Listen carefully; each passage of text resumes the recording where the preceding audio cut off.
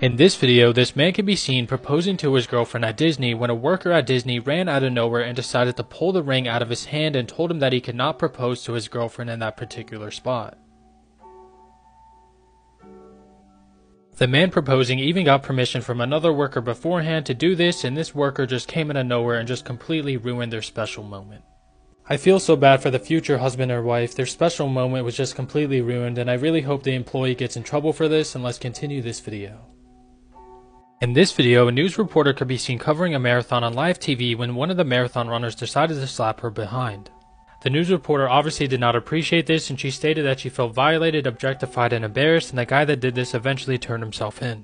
Thomas Calloway, the man that did this, was charged and arrested for sexual battering, sentenced to 1 year on probation, a $1,000 fine, and also has to perform 200 hours of community service. Lastly, at this baseball game, everyone worked together to build this tower when a worker decided to ruin all of their fun.